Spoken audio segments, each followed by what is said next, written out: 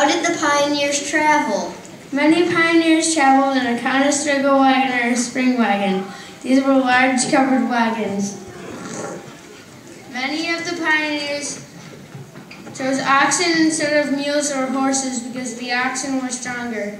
They would buy up to 4 oxen per wagon. Where would the pioneers ride?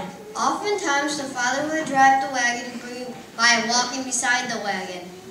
The children would walk behind the wagon oftentimes. What was the wagon like?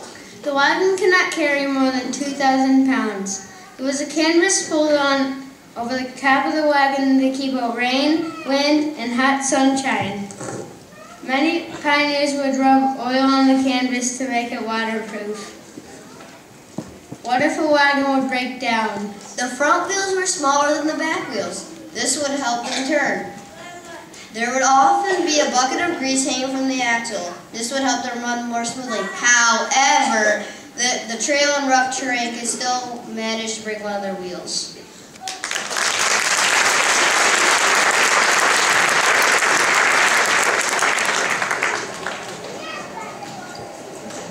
People traveling west often traveled in groups of 20-40 wagons. This was called a wagon train. People traveling in the wagon train did not always stay together. There are even some cases when someone becomes sick or had an accident, they might be forced to fall behind and wait for the next wagon train. There are even some cases when someone would have an argument and decide to leave the wagon train. At night, the wagon trains would often form a circle from wind or weather, as well as creating a corral for the animals.